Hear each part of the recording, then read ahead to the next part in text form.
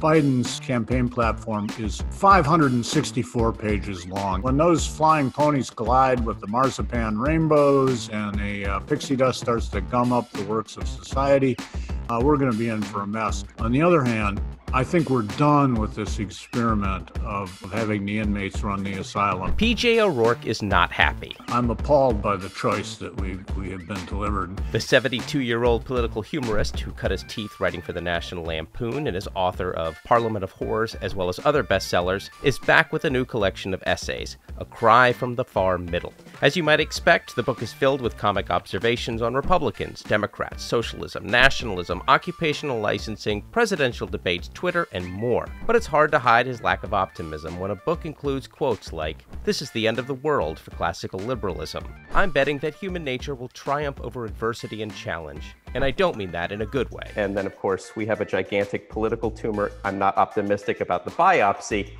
Are you okay? No, I'm not okay any more than any of the rest of us are at the moment. I am worried, I have always belonged to the pessimistic wing of the libertarian attitude. There are many libertarians who believe that people are ultimately rational. I am not among them. This is probably because I spent 20 years as a foreign correspondent, largely covering wars and insurrections and social upheavals and disturbances of all sorts of ugly kinds. I filed from 44 countries, none of them the nice ones, ranging from sort of Lebanon to Bangladesh to Kosovo and parts in between. And I'm not sanguine about human beings having a rash. We have a rational side, thank God.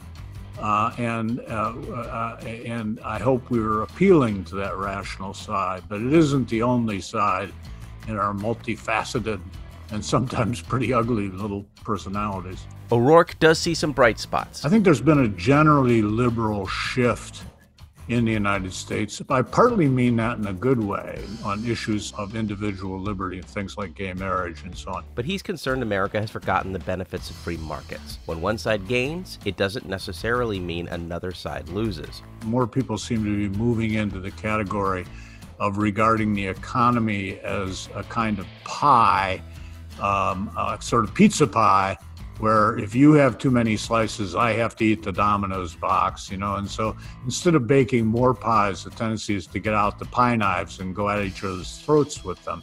We've degenerated into a tribal shouting match, which is just absolutely not helpful at all. And the very fact of tribalism runs contrary to my concept of libertarianism. It's all about individual liberty, individual dignity, and individual responsibility. When we fall into quarreling tribes, we are negating all of those things.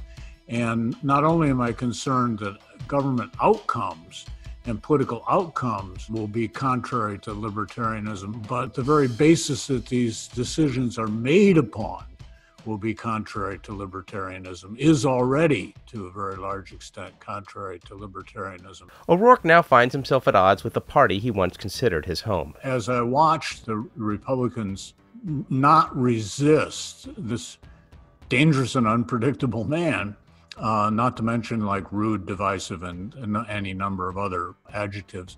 I went from being sort of a Republican in remission to being, to a certain extent, outright hostile to the party, to tell the truth. I mean, it's, it isn't so much exactly what Trump has done. There are even some things that he's done, like lowering the corporate tax rate to the level that is customary in developed countries, that I'm fine with. I hate his stand on immigration, but not all of his policy decisions have been wrong.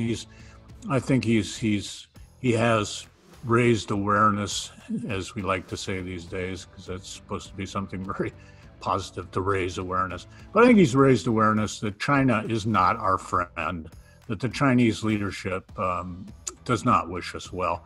So it's not so much a matter of what he's done, it's a matter of what he can do. As the world's most powerful person, he's a giant toddler. And anybody who's raised children will understand this metaphor. He's a toddler at the top of the stairs. There's that moment when you failed to close the baby gate and you're down there in the hall and you're looking up the stairs and you see the toddler at the top of the stairs. And that's the meaning of fear. And with him, we have it every day. As O'Rourke is quick to point out, every presidential election has been touted as the most important in our lifetime. Always. It's like the weather, They're calling it the storm of the century. But this year, is there some truth to it? Well, it's a little more important than usual, yeah, I would say. Very fair amount more important than usual.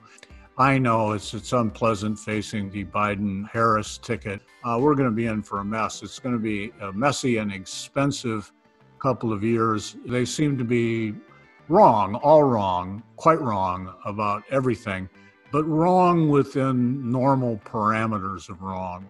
We've endured wrong before. There's wrong and there's damn wrong.